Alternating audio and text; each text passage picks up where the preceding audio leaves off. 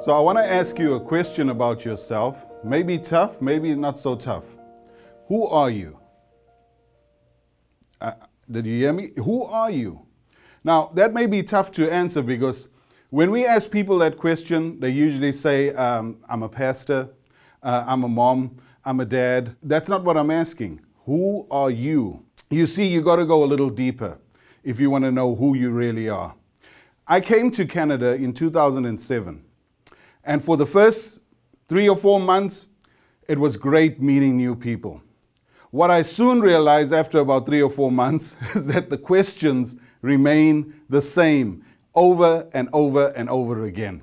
People start off by saying, wow, you speak a little funny. Where are you from? Guess what the next question is?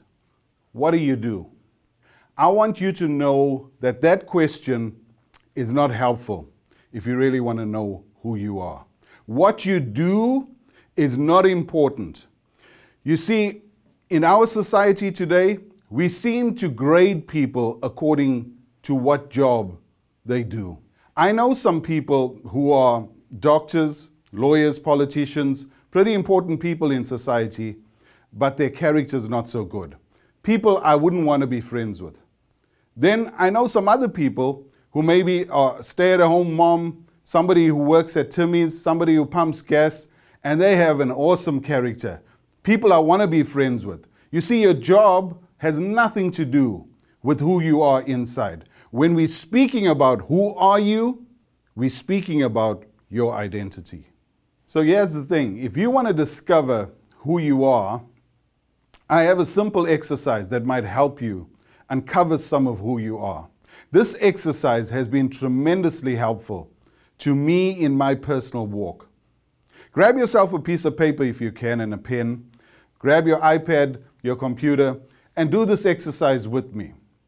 I want you to write on the top of the page your name with an apostrophe S, B-list, B-E. So Wayne's B-list. This is opposed to a do list. You know, we have do lists, things that we have to do. We are human beings and not human doers.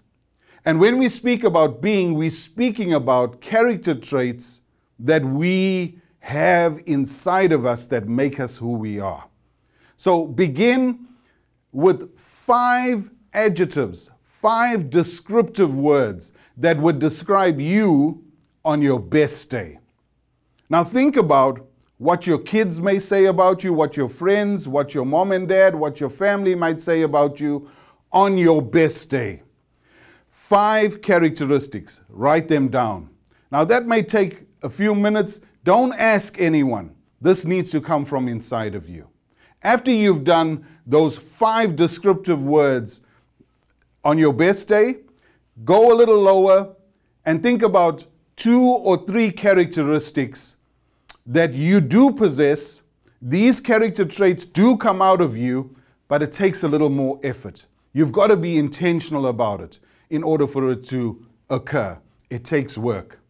You got that? 3 characteristics that I do possess. These do show up, but it's with effort. I have to be intentional about it.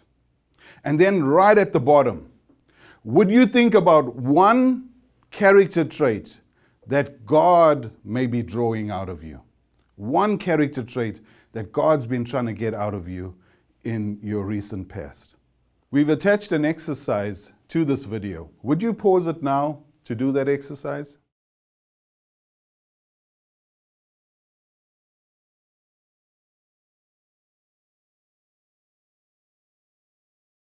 So thank you for doing that exercise. I want you to sit down with your spouse for a minute and just have a look at that list that you've drawn up.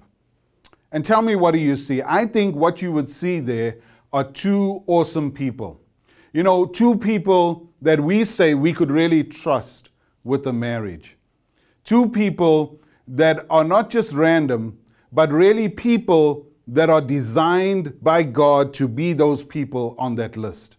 We believe that those character traits were put inside of you when God created you. You see, when God created you, He designed you to be that kind of a person. And this is not all of who you are. This is just a slither of who you are. There's so much more to be discovered. When you look at those top 5 character traits, that's the stuff that people see often. That's the fruit-bearing stuff. That's almost like the fruit on the tree. The next little section of the stuff that you have to work on, those are like little seedling trees that are still developing and haven't yet borne fruit in your life. And the stuff at the bottom that God's trying to draw out of you, those are seeds. If you did this exercise 5 years down the line, maybe the seeds would be fruit-bearing and maybe there'd be some new seeds in there. You are in the development process of becoming who you are. Now, those 2 people we could really trust with a marriage. Why? Because we believe that when God created you, He created you on purpose for a purpose. You are not random. God sat down sometime in eternity past and He thought about the person that He's going to make, and He had plans for why He was making you. Can you imagine that?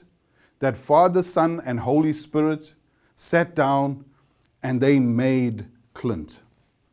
They said, I'm going to put these things inside of him so that he can have an impact in this world. Wow. And I'm guessing that after they made you, they may have called all the angels and said, come and have a look at this guy. And they called out all your character traits and they said, wow, isn't he amazing? That's our Clint. And he's going to do great things for us. So if you were designed by God on purpose to be that person, it only makes sense to me that when you live out your life according to your design, your life's going to go way smoother. Why do I say that? You know, take a hammer. Could I cut wood with a hammer? I probably could. It's going to be messy, but I could cut the wood. Could I drive a nail in with a saw? Sure, I could.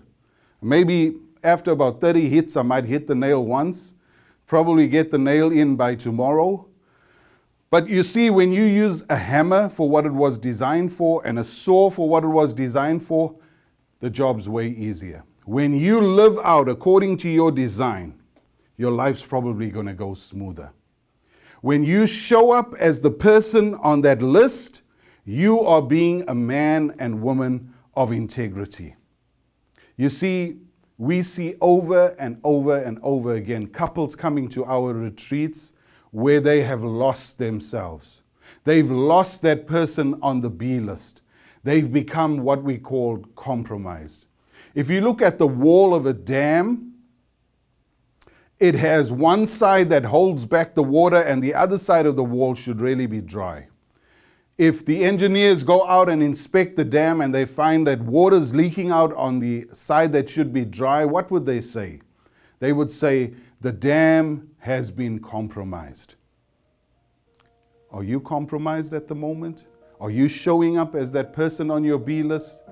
We want to call you back to being that man and that woman of integrity.